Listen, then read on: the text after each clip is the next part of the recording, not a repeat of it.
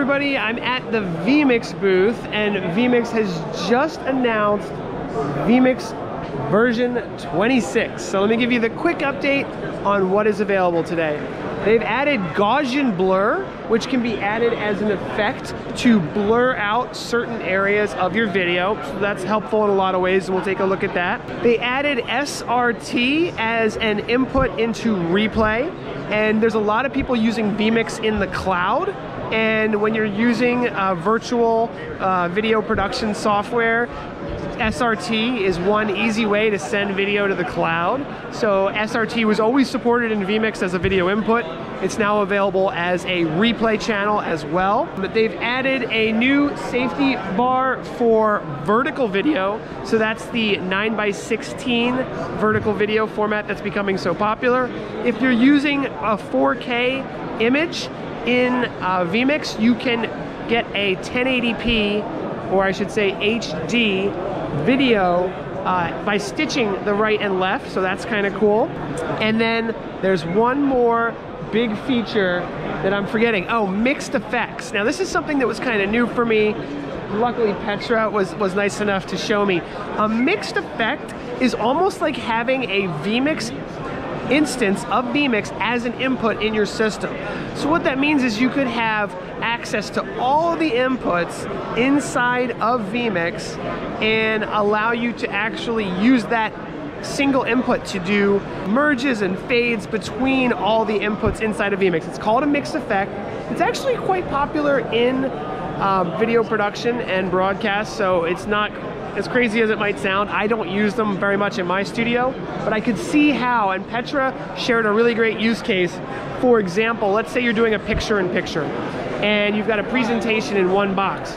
Well, now that picture-in-picture box, you have, if it's a mixed effects box, you have full control over how that, what inputs that box represents and how it transitions in between the various inputs that are available inside your vMix. Just think of it as a vMix Mini.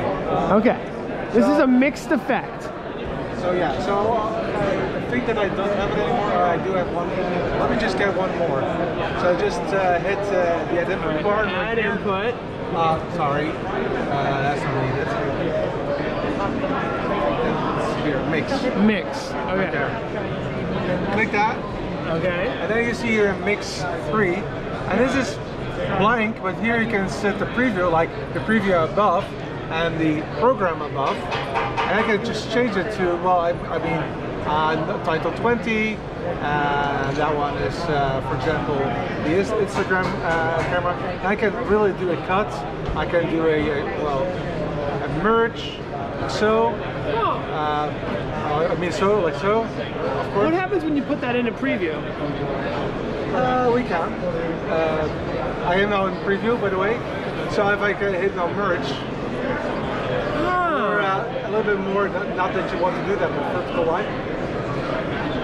Interesting. Now, what is the use case of one of these, for example? Why would you use that? Yeah, is for example, if you have like a television show or a news show, and you have this picture-in-picture above about the topic that you're talking about, you want to be able to change that easily, but you also want to have it more nice. You don't want to have it like just a simple transition. I see. But you want to make it as if it's a new separate video mix coming in almost. Yeah.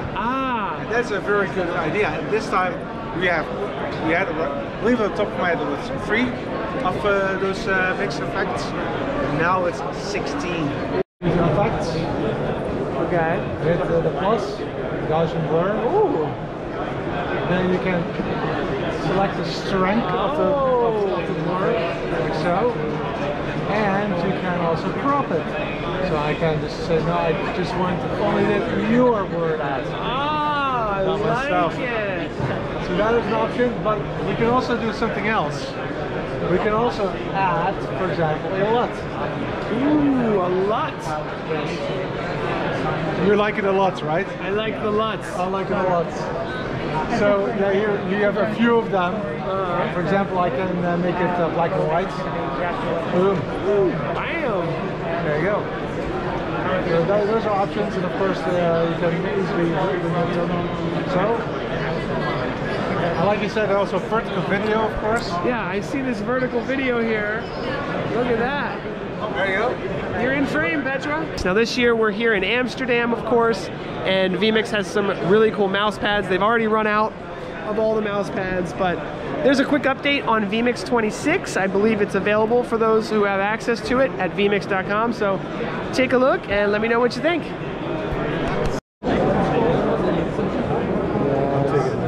I'm taking one of both. We'll get one to the lab. Thanks.